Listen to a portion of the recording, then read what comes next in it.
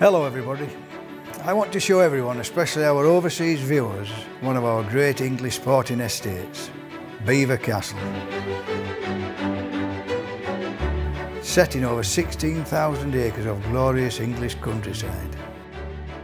We are kindly invited by Her Grace the Duchess of Rutland to film her birthday shoot. A little stirred up day, as she calls it, for family and friends.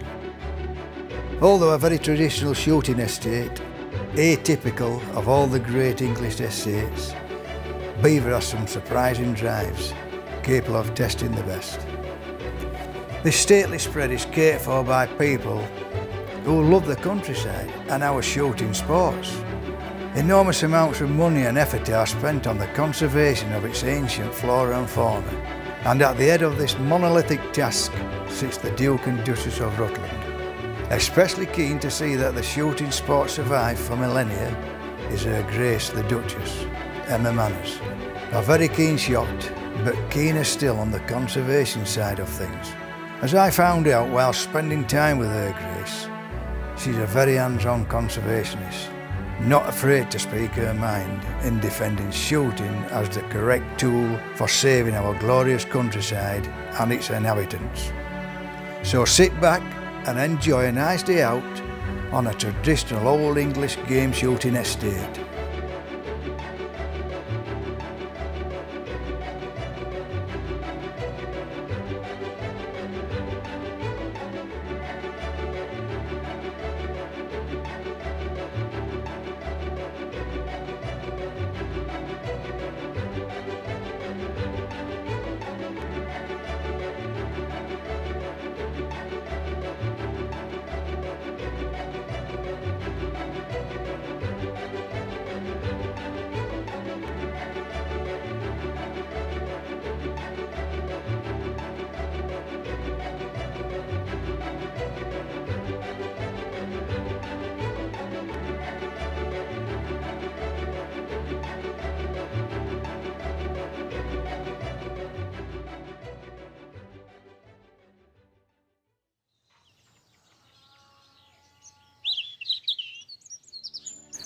Not only a great sporting estate, it is also a great place to stay.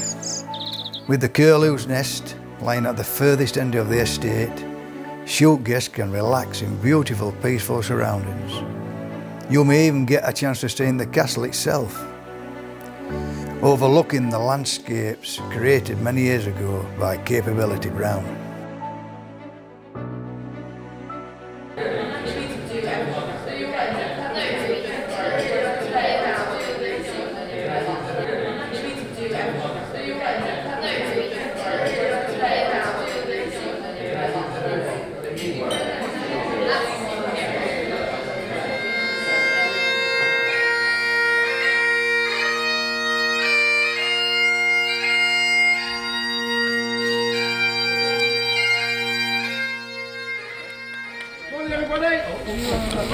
Morning, welcome to Belvoir. It's the first day of shooting. It's Duchess's birthday today, so.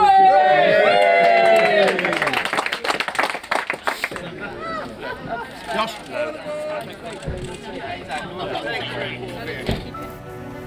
We're at the glorious Belvoir Castle. It is a bit sunny, but there's a fair bit of breeze up there, so it's only a stir-up day. It's Her Grace's birthday today, so it's very informal today. Just a nice day out with the family, and hopefully we'll see some nice partridges, but as I say, it's the first time through. Just have a nice relaxing day. It's great to be out on the first day of the season.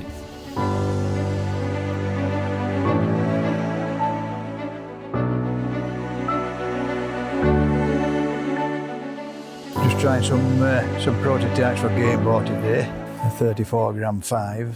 Just a little bit of a step up from the grouse, which is a 33 5.5, but I've asked them to make these 34g5s just to try them on the partridge all the way through the season. I know it's early doors, but we'll give them a try today, see what they're like.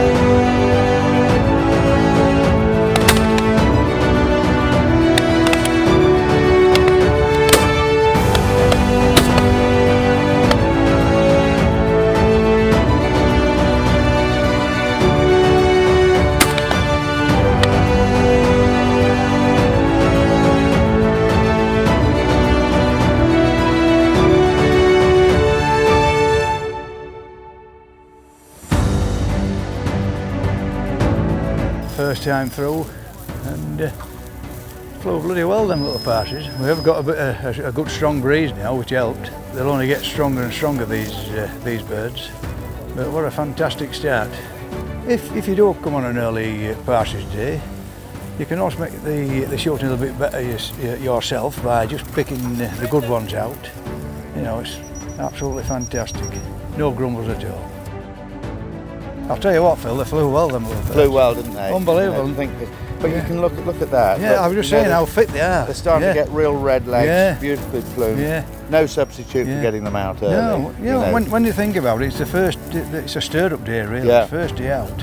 And the curl on these little birds and the strength of them was unbelievable. Well, as long as you enjoyed it. Yeah, well, hey, well done, mate. That's a good first try. Good. Lovely.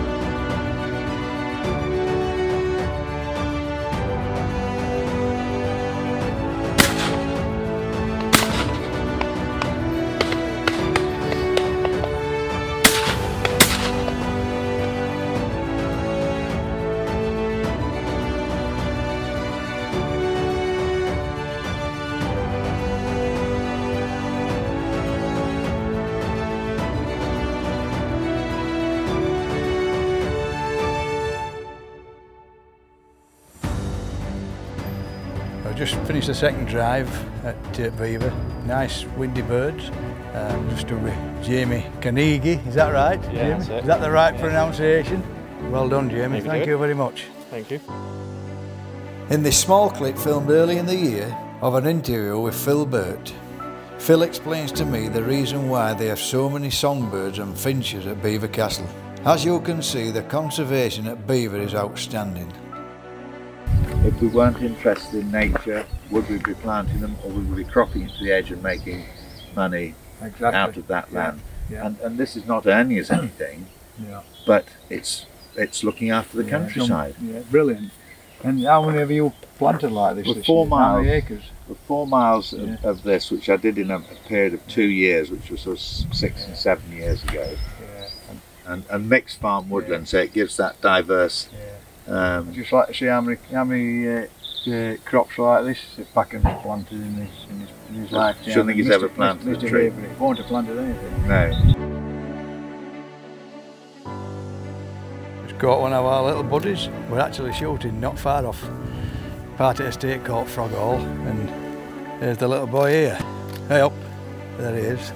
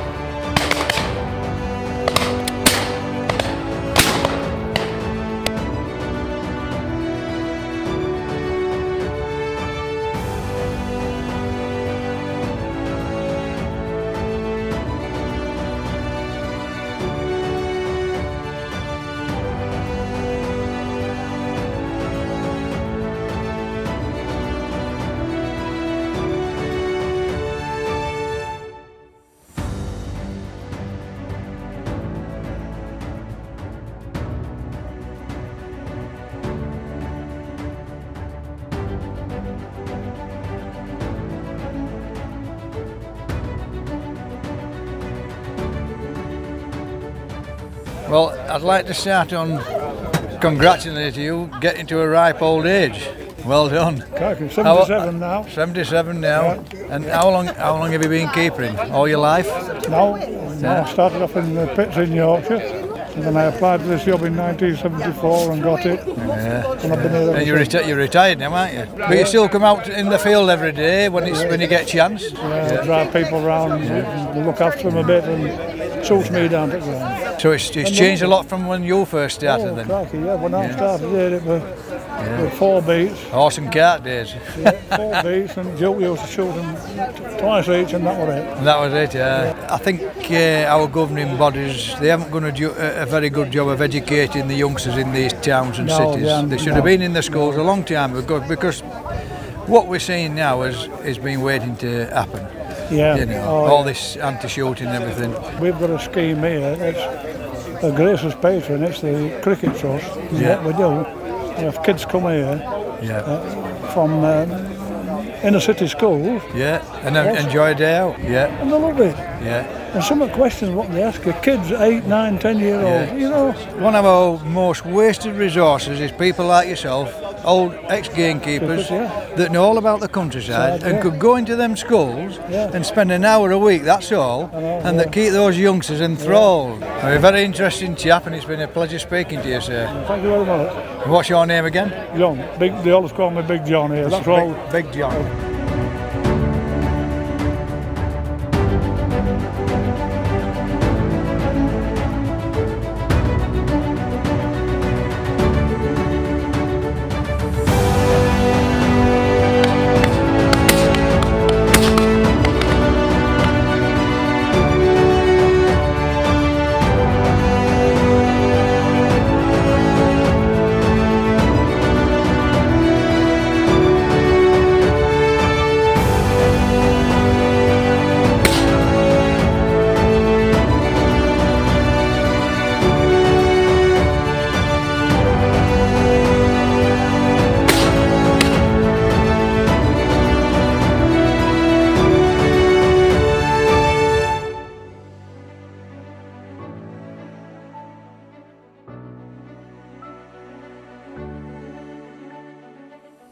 Well, what a fantastic day. Thank you. Absolutely brilliant, Emma.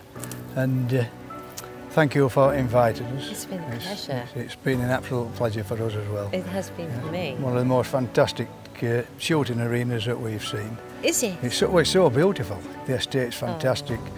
But I just want to touch on a few things. You know, we've got this aura or this myth in the shooting world that it seems to be them and us, you know. We have this what I call a myth that you are different from us because you live in the ivory tower, you know. But that's further from the truth, because you are what I call a rooting, tooting, shooting lady. You know, and you're just a pure you're just a pure country girl, and I'm just a pure country boy, and that blends every kind of personality together in the countryside. There is no class with this. There's none it's whatsoever. Classless. Yeah. So for me, you know, remember, David, I am a Welsh farmer's daughter. Yeah. So I wasn't born onto this planet as an entitled or in any way a lady or anything like that. I'm just straightforward Welsh farmer's daughter. And what I've been given is this gift to cherish and embrace the countryside and do it its utmost respect by running a shoot at the highest level. Yeah. And we run a lot of days, and we're not embarrassed about that. And sometimes they shoot about 300, sometimes 200. That is not relevant, Dave, because actually every single bird goes straight into the food chain. We use it here in the fuel tank, in the balloon bar. We have a butcher on site, in the engine yard, in our own retail village.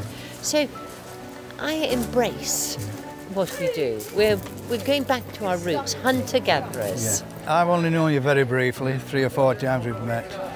I've been absolutely enthused by your enthusiasm, and which is in fact protecting the countryside. Yeah. It's a pleasure to meet somebody that's actually in charge of a place like this and can actually do some good in the countryside. Well, I'm and here. Can get it out there as well. Keep coming and asking me. I'm there to help. And I would love to fly the flag, the white flag actually, to say we're about peace, but it's about eating healthy food in a healthy way and restabilising society with our planet. We've got to nurture people like yourself, and my own daughter's the same. She is. She promotes shooting. She is. Not born of a a wealthy background, but she'd been brought up properly, but brought up with morals and to protect the countryside and to make use of it as well. Not waste things, you know, if she shoots a couple of pigeons, she eats them. Yes. You know, if she shoots Plucks a deer. them, eats them, guts them, eats them. And teaching my grandkids to do the same. There's a lot of people out there that's passionate about the countryside that never get heard, you know. Like yourself, really, you know, because of that sort of barrier. They think, oh, she's a Duchess, but that couldn't be further from the truth. Because in your heart, you're a pure out and out country girl. And I thank you, ma'am, for having me on today and for letting us and inviting us to this wonderful show. We've loved having you. Been brilliant. Absolutely loved having you. Thank you.